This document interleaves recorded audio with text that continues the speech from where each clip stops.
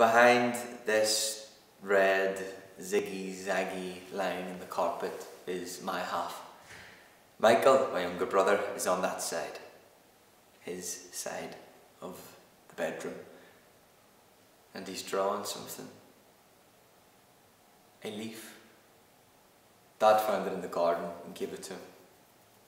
"Oh, would you look at this?" he says. "A perfect leaf. Wow, oh, oh my God." And now he's drawing it. It's massive. Like every little vein and insect bite.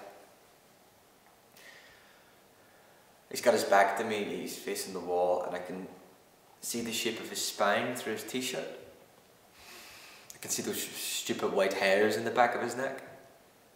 I can't see his face, but I know he'll be licking his fucking lips. Lick, lick.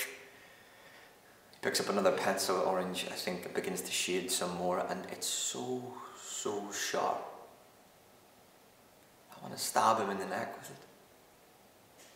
He turns to me and he says, "Oh, nearly finished. Dad's gonna love it. What do you think, bro?" And I said,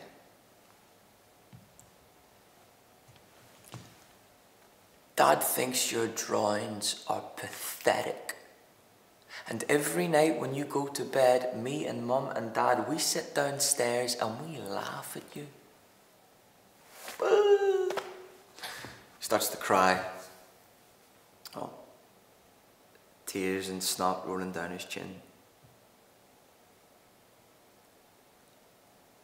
And I don't feel angry anymore. I just feel really sad now.